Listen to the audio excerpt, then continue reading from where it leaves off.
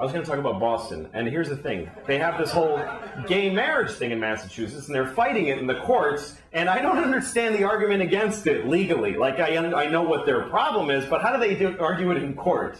You know, like, I can imagine the old, when they get to the Supreme Court and the lawyers for the gay side are like, well, Your Honor, we pay taxes. There's nothing illegal about what we do.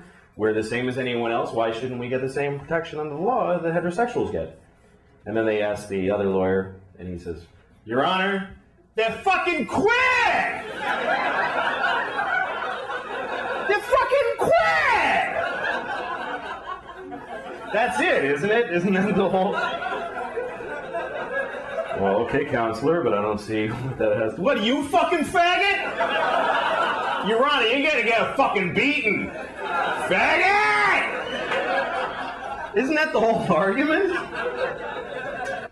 Or that argument that the soccer moms, I don't want to, how am I going to explain that to my kid? I don't like explaining things to my kid. I don't like talking to him. So you should stop your whole lifestyle. So that I don't have to talk to my kid, you should stop being in love with each other, because, how am I going to, you know what, fuck you, stop it. It's weird. But, fuck, what was I going to say about that? Oh, yeah, like, I don't know.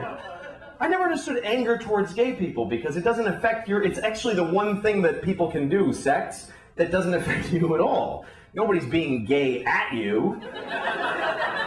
Like you walk in a room full of gay people and, oh, Jesus! Oh, gay! I mean...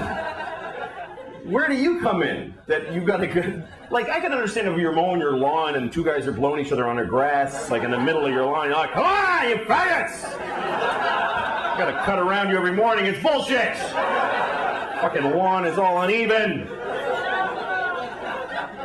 Or if you're eating your breakfast and you're about to put your spoon in the cereal bowl and two guys touch dicks in front of yours, hey, come on! I gotta go to work! I don't have time to dodge your dicks with my spoon. Outrageous behavior.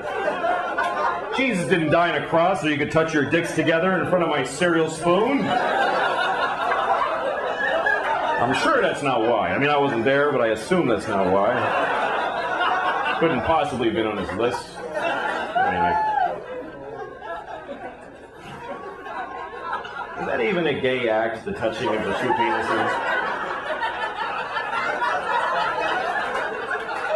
I think that's what I pictured when I was a kid. That's what sex is between guys is just it's very formal. Just thank you. Well done. Well played. Right on target. I don't think that's even gay. That's just friendly. Hey, Bill, how you doing? Let's see it. How you doing? Tip of your dick feels nice against the tip of my dick.